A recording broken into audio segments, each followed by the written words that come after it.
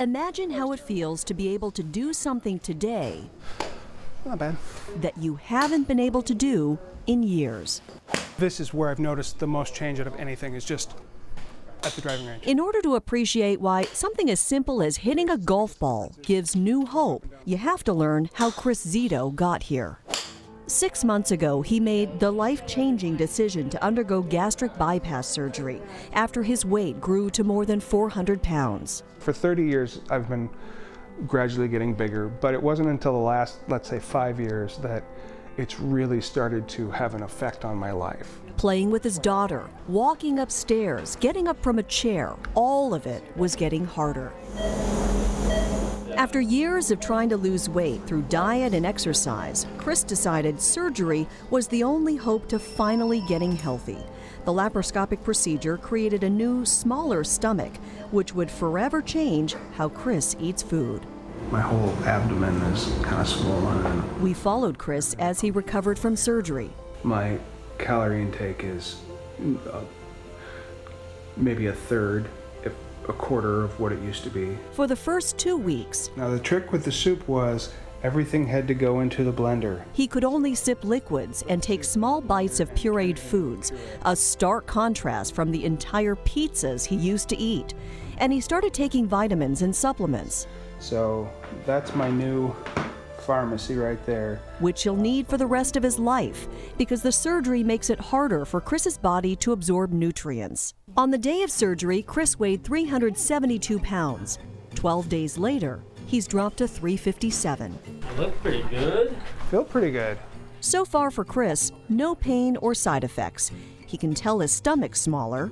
When I took a little too big drink of water, it got real tight. All of you are about 2 weeks out from surgery. He doesn't have a lot of energy, I got home yesterday and was wiped out. but his nutritionist says You just really started stage 3. that's normal. This is Chris 1 month in, and he's already noticing small differences. The stairs at work are easier. There's less strain on his joints. When I'm moving, that's when I feel the weight loss. He's working out more and getting stronger. Not bad. I feel like before the surgery, if I had tried to do a treadmill, I'd be probably doubled over, gasping for breath about now. 2 months later, he's down to 330 pounds. I'll grab my daughter's bowl. The eating's a little weird. That's been a big adjustment. Having a stomach the size of an egg means he has to chew his food thoroughly, and sometimes his body will reject it.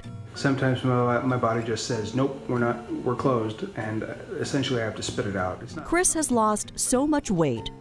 These clothes don't fit him anymore. I don't want to say it was tight, but it was snug. Chris wore this jacket when he interviewed at King 2 years ago. It's too big to wear now. I just have to get rid of it.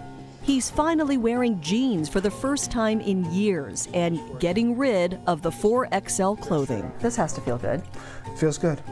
It feels real good. Those who have gone through bariatric surgery call them non-scale victories. The thought of traipsing around a farm, chasing my daughter through a corn maze, that doesn't give me any pause. And golfing? Oh, there we go. The biggest victory so far. It was like an out-of-body experience. What used to be a painful, frustrating experience I got 20, 30 balls in, and my shins were just on fire. is now giving Chris a new sense of confidence. Hit about 90. Didn't hurt. Chris still has a long way to go. He's only halfway to where he wants to be. It's given me more motivation to continue. If I'm hitting like this now, what happens the next 100 pounds? You excited about the future? Yeah, definitely. Definitely. What an incredible story. We have had so many viewers send us messages in support of Chris, so thank you for sending in those messages. We are very proud of him as well for going through this, something super scary and drastic. But now the moment we've all been waiting for. We're going to show you how much he has lost so far. So here's a look at Chris before. He started at 414 pounds. He had to lose 40 pounds before he could even have the surgery. Today he weighs 318 pounds. That's almost 100 pounds. Yeah. Wow. He's halfway there, though. He said this morning that he wants to lose another 100, getting closer to the 200-pound mark. But again, it is about the non-scale victories that's really most important. We also want to say that while this surgery was successful for Chris and he hasn't had any negative side effects, the surgery isn't for everyone, and it certainly doesn't come without risks. Weight loss surgery isn't a solution, it's a tool to lose weight.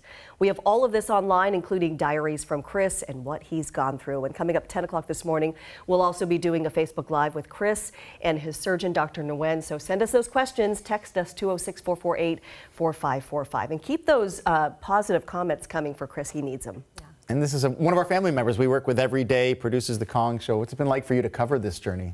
It's a great responsibility and a privilege, really, to tell his story and to be able to share something so personal for him with the viewers. It came from a place of genuine, for him, he wanted to help others. That's why he's telling a story. He even feels lighter. His attitude, he's so much happier, so happy for him. Yeah. Thanks, Chris, for sharing. Thank you, Mimi.